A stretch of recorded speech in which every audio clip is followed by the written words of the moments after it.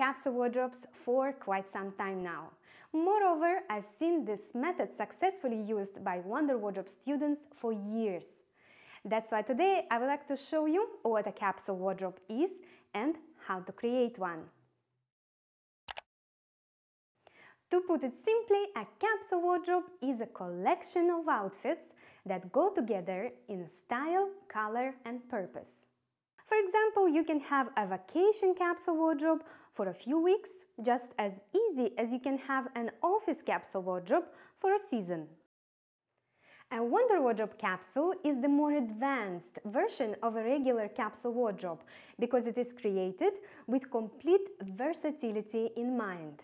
It also lets you fully express your personal style and have different looking outfits for different occasions. And all these little things lead to increased wearability, reduced choice fatigue, and controlling shopping impulses. So, how do you start? The classic capsule wardrobe usually is limited by the number of items you can include. Some say 33 items is enough, others give you a specific list of items to buy. In my opinion, how many items you have in your wardrobe is irrelevant. You shouldn't look at your wardrobe as a collection of random separate items, but as a cohesive collection of outfits. I have students that have 80 outfit capsules and students that have 10 outfit capsules. In both cases, the results are beautiful, but most importantly, they help these women to have a ready-to-wear wardrobe that fits their unique lifestyle. They've all started the same way, and here is how you can do it. Put down on paper all the events you need to get dressed for in the next 3-4 months. Here are my activities and how many outfits I need for the next 3 months. I need 45 outfits for video, client meetings, team meetings, 45 outfits for computer work or home leisure time, 30 outfits for my free time and hobbies, 45 outfits for yoga and gym, and 15 outfits for vacation, going to the beach in summer. Now I will divide them all by the number of times I can wear the same outfit during these 3 months. So if I need to dress up 45 times in the next 3 months, I'm okay to wear the same outfit 3 times. This means I only need 15 outfits for the first activity and approximately 40 outfits in total. In the end, you should have a clear view of how many outfits you need for a season or for the entire year. Of course, you can add more outfits if you want, but at least now you know when to stop shopping. You are the main focus of your capsule wardrobe, and the resulting style should reflect this. If you just try to copy a trend or a few looks you saw on Instagram, you will quickly discover that it will not work for you long term. And moreover, you will spend a lot of money on clothes that might look great on other people, but not you.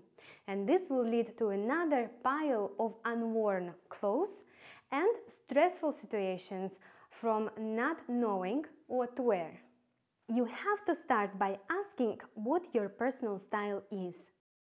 Save images of some outfits that you can see yourself wearing, colors and patterns that attract you, everything that inspires you from a visual perspective. Create a mood board. This will help you steer away from unnecessary purchases and focus on what you like to wear. Teaching and learning personal style takes time and a lot of visual practice. I've created a special class called the Style Harmony class that will help you define and evolve your personal style. We are all attracted to colors for different reasons, but just because we like green, for example, it doesn't mean it will make us look good. Besides, if you keep picking colors randomly, you will not get your wardrobe fully interchangeable, and that will limit your outfit possibilities. Of course, you can go for a basic palette, but it suits only a very small percentage of women and it might limit your self-expression. There are 4 color types you can belong to: spring, summer, autumn and winter. Each color type can wear a wide range of colors that will increase their natural beauty.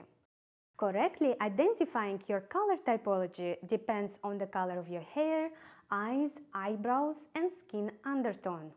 The contrast between these features will also factor in when determining your color type. If you want to do this assessment quickly and safely, I would suggest taking the color harmony class. I will be there to make sure you get yours right. I've recently launched the Wonder Wardrobe Color Bundle, which consists of the Color Harmony class and the color palette of your choice. Each color palette consists of 40 colors. It's a tool that will help you create great color matching outfits quicker. In essence, by having a cohesive color palette, you will wear more of the clothes you have, and it will become much easier to understand what new clothes to buy so they fit with the rest of your wardrobe. The items that you should definitely keep are those that you wear the most. You might really like that fuchsia blouse, but it makes you feel anxious every time you wear it, and so that's why it never leaves your house. It's time to let it go together with all the other clothes in this category. Another category of clothes that you should consider letting go are the so-called promise clothes. I promise I will wear it when it fits. We all tend to keep garments to remind ourselves that we have to gain or lose weight to fulfill unattainable standards that someone far away invented to sell you more clothes. Gifts and impulse purchases that you barely touched should also be freed. You can, for example, just sell them so that someone else can enjoy them.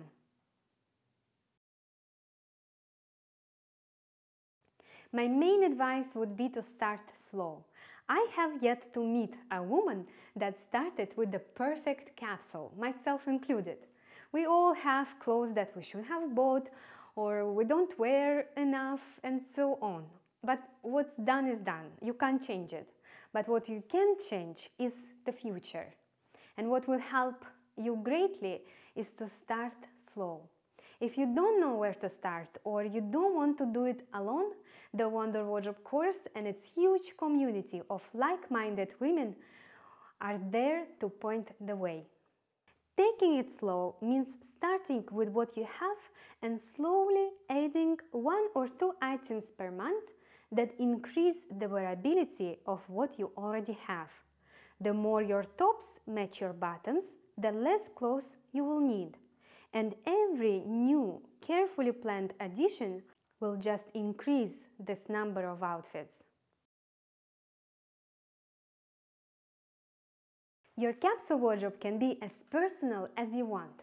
Some women love self-expression while others don't. Both of them are right in their choices when it comes to building their capsule wardrobe.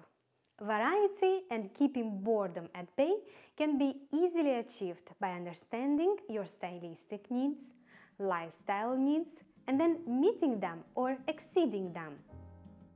If you notice that a seasonal wardrobe does not have enough outfits and you're kind of getting bored, you can always supplement that. But it's very important to store it out of sight once the season is done. Repeated surprises are a very good reason to have a capsule wardrobe, and you can only have them once you don't see your seasonal capsules for a while. Seems doable, right? I hope this video will help you at least start your first capsule wardrobe. And as always, I will keep sharing my useful tips here and on my blog to help you on the path towards a true wonder wardrobe. Let me know in the comments what is your experience with creating a capsule wardrobe. Share with us so we can all learn from each other. I hope you enjoyed this video and found it useful, and if you did, please don't forget to share it with your friends, press like and subscribe to my channel. Thank you so much for watching, and I'll see you next time.